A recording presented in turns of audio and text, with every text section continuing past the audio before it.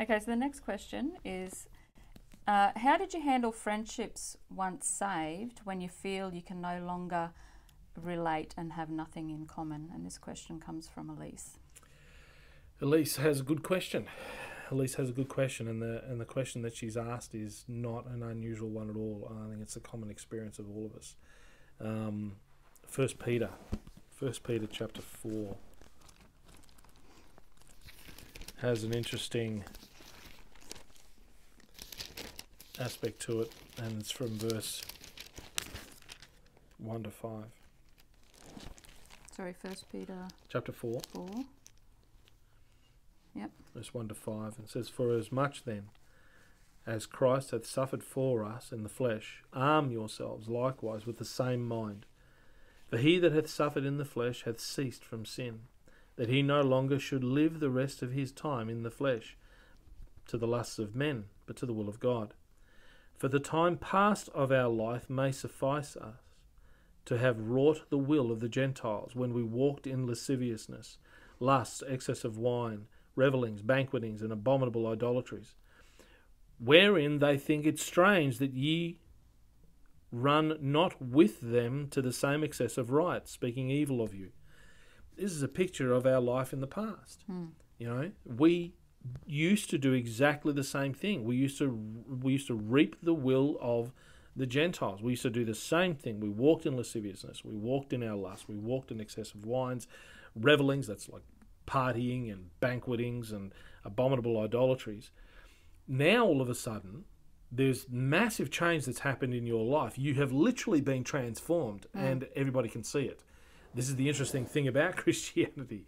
You know, it's not the words of your mouth that make a difference. You know, Roman Catholics call themselves Christians, and this isn't a Roman Catholic bagging session, but they call themselves Christians, and yet no one speaks, no one looks at them and queries their manner of life. They don't query it. Yeah, they don't ask the question. There's no real separation. There's not a real separation, you know? And it's exactly the same thing with other religions. But anyone who says that they are a Christian, born again, blood bought by the blood of Christ, everyone is looking at them and watching them to make any false move. The other thing I've noticed too is people tend to say that, oh, they've joined a cult. They'll do that too. And it's all of a sudden they start picking on them and start realising there is a separation that's happening. The separation is a natural separation. It's heartbreaking too, because we lose some people who, at times, some people who are close friends, but also people who not necessarily leading us in the right direction. Before I became a Christian, there was one thing that I remember. I read a lot of secular books, and even many of those secular books would also talk about the same thing. If you, those who you spend time with, you become like. The Bible actually has a reference to that, and it says, "Can two walk together except they be agreed?" So if you are going to hang around people who are lascivious, excess of wines, revellings, banquetings, abominable idolatry, if you're going to be hanging around with a thief, you're going to become a thief. If you're going to be hanging around with with people who behave in immoral and bad ways, you can't help but find your life moving in the same direction. It's one of the reasons as a parent you used to be very watchful over the people your children hung around with. They're a bad influence. I don't want my son or my daughter being with that person. She smokes and my daughter's going to end up smoking. And we know that from experience, because exactly the same thing happened to us when we were growing up. If we hang around individuals who, however, are moving in a positive direction, which all the wicked people used to stir up, and I was one of them. There was always a group of kids at school that we used to refer to as stems. They were too straight, It's an interesting name. We called them stems, and we used to stir them up because they were on the outer. It's exactly the same thing. What happens though when you come to Christ? It's just a little bit more pronounced. Because now you literally are changed on the inside. It's not that you've made a stern decision that you're not going to be drinking alcohol or at a party or anything like that, or getting drunk or anything like that, is that you don't want to. Yeah, that's right. You don't have that desire anymore to. No, and that's the interesting thing about this as well. It's people think, oh, I've got to give up this if I'm going to become a Christian. Well, no, you don't have to give up anything. It just happens. It just happens. Yeah. You are changed. What happens becoming a Christian is a real thing. It's a real change. It's a transformation. It's not just head knowledge, believing something new and deciding to go on a diet for a while.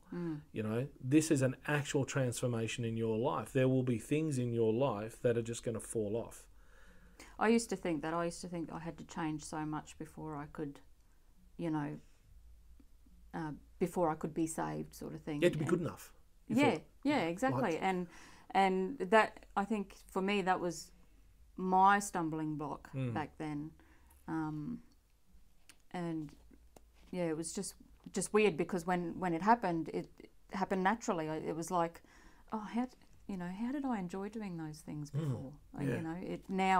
It's a real repulsion again. It is. To all the things that I used to do. It is. But sadly, and this is the sad part about it, is not everything is gone away from us.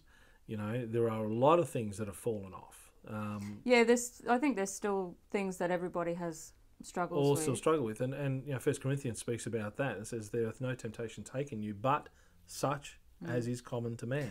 And I think if you get too distracted in the world, you can fall back into it. That's when you'll, Yeah, it talks about backsliding. It doesn't mean you've lost your salvation. It just means you've lost your affections towards the Lord and you've slipped into idolatry that you used to enjoy so much, But no, there are things that did genuinely change within you. I used to swear like a trooper. I was brought up on building sites. Not proud to say, but I was very much the same. Yeah, my wife used to tell me off. Grew up in a mining town, so... my wife used to tell me off by how much I swore, and I remember my brother-in-law actually saying, well, I know you don't swear anymore, and it wasn't a conscious effort on my part to stop. It just... I don't know, it just stopped. That was one of the first things I noticed too, was, I just stopped swearing. Yeah, it's incredible. Yeah. An expletive will come occasionally, usually in the mind. I try to make sure that it doesn't come out through the mouth. I've had that happen if I've stubbed my toe really badly and then and then you remember and it's like, oh no, that's not a good word to say. No. So it's, we're not perfect yet, but... and also on that, I mean... that's not to say that we don't now hate our friends either. Absolutely not. Yeah, we still love our friends. Yeah. The actual opposite. We probably love them more now than we've ever loved them before because our burden for them is that they would be saved, that they would know Christ. Right. And it's not that we want to separate ourselves from them. It's that we actually find that they are the first ones who may be repulsed by us. Some will be attracted, but that's also difficult because the Bible says that a prophet is without honour in his own home and in his own land.